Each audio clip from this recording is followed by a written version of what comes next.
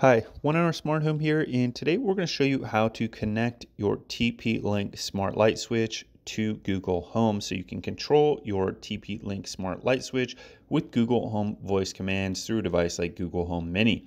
So in order to do this, you need to have your Google Home app installed and set up, and your TP-Link smart light switch set up and installed on the TP-Link Kasa app. Now, once you've done that, you can go ahead and open up the Google Home app, and all we're going to do is click in the upper left hand corner on this plus symbol, and we can get started connecting our TP-Link smart light switch to Google Home. So the next thing we're going to do is click on set up a device at the very top here. Now we have two options. We're going to choose the lower option, works with Google, to set up our TP-Link smart light switch. Now we can see these services we already have linked, and we're looking for TP-Link. So I'm just going to go up here in the top and click on the magnifying glass and start searching for TP-Link and see what pops up. Now we can see that the TP-Link Kasa app popped up right here at the top. So we're going to go ahead and click that to connect our smart light switch to Google Home. Now all we have to do is enter our username and password for the TP-Link Kasa Smart app. So go ahead and do that now.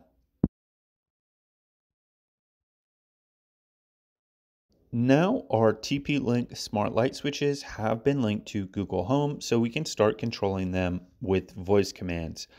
Now I can select the TP light switch and add it to a room if I want, but for the time being, I'm going to leave it unassigned. So all I'm going to do is click the X in the upper left hand corner and get out of this menu screen. But if I wanted to add it to a room, I would click here and then click add to a room and select a room.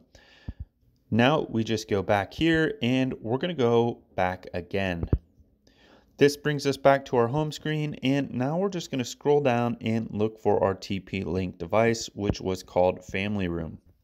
We can see the TP-Link smart device here, and we can now control it on or off from Google Home, either using the app or voice commands. If we had a Google Home Mini, we could say, "Okay Google, turn off Family Room," or "Okay Google, turn on Family Room," and the device would now be controlled with Google voice commands.